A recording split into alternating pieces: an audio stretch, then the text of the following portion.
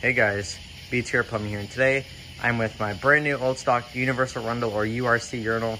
I'm pretty sure it goes both ways. Here is the logo.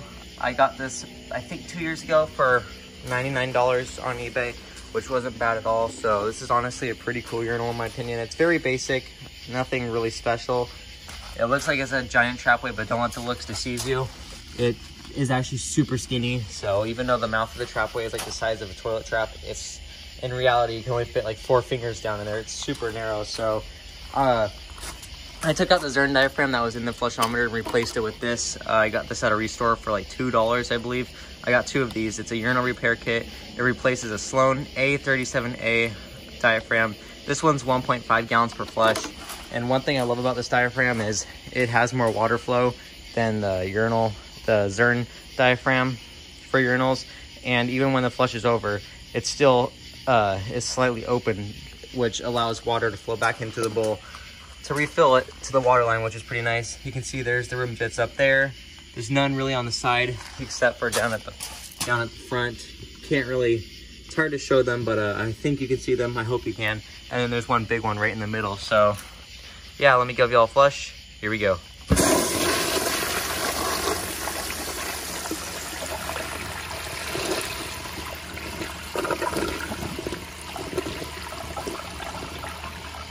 So as y'all could see, even after the flush, it still allowed enough water to flow back into the bowl to refill it, which is pretty awesome. Let me just wipe down my camera really quick. But overall, again, this is a fairly basic design. It's made, I'm pretty sure it's made as cheap as possible, but I like any type of siphonic urinal, so I'm honestly happy with it, especially for brand new old stock. But it's honestly a pretty light urinal too. It's barely got any weight to it, so I don't really know if I can do tests with this or not.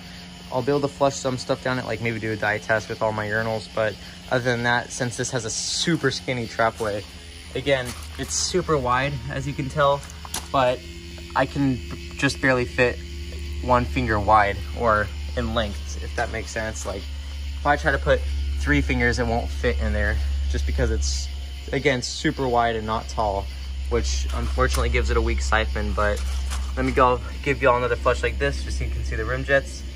Here we go.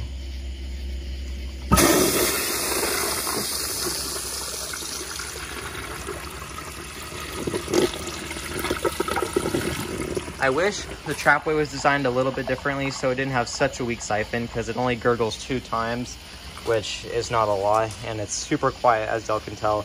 And it seems these need a lot of water flow to cause the siphon, because there's plenty of these on YouTube, or at least a couple I know of, and none of them siphon except for mine and I think one other video of this on YouTube. But other than that, these aren't the best urinals. They definitely have good bowl rinse. I don't think there would ever be like any type of minerals or pee that would dry up under here, which is nice. And it's always good to have a urinal to use a little bit more water, but then be more effective. So now I'm gonna give you all a close-up flush like this. Here we go.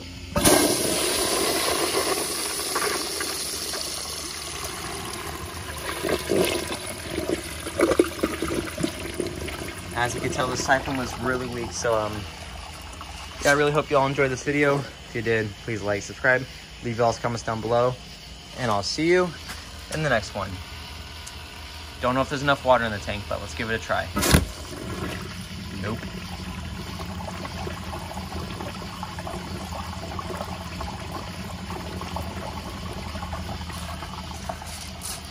Bye.